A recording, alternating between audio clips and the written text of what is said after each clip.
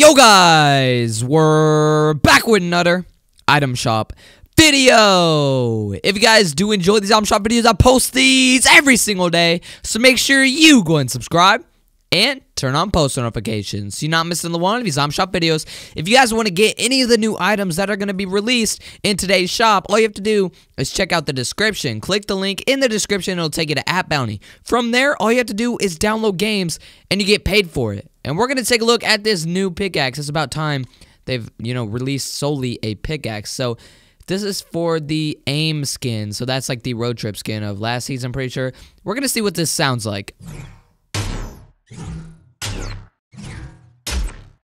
Okay, sounds robotic. It sounds how I, guessed it would sound.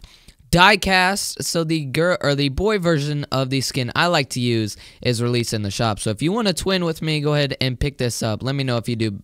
Go ahead and buy it. Rusty Rider is one of my favorite gliders that I don't actually have. It's just like really, really cool and just boss. We're going to take a look at the Grill Sergeant. I remember there was a glitch with this skin. And, like, if you bought it and used it within the first hours of it coming out, you were actually invisible. This skin was literally invisible. I don't know how they didn't know that was a thing. Like, it's crazy. Living Large, the music is awesome, but the dance is just weird in my opinion. I like that part. I'm sorry. We're going to take a look at these featured items. So, the Red Knight comes out. I've had this since Season 2. When it first came out, and I was really sad when it came out. Crimson Axe sounds like this. Got a decent sound, I guess.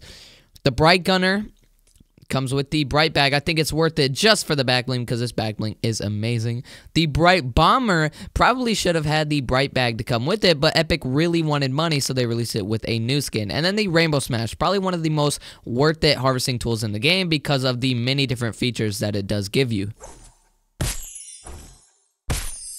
That is what that sounds like, and whenever you hit an opponent, it's really cool. And last but not least, we have Jubilation. For 200 V-Bucks, you can go ahead and get a pretty premium emote that, continues for a very long time. But that is all for this video.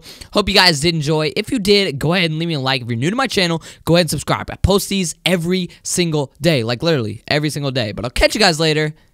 Peace out.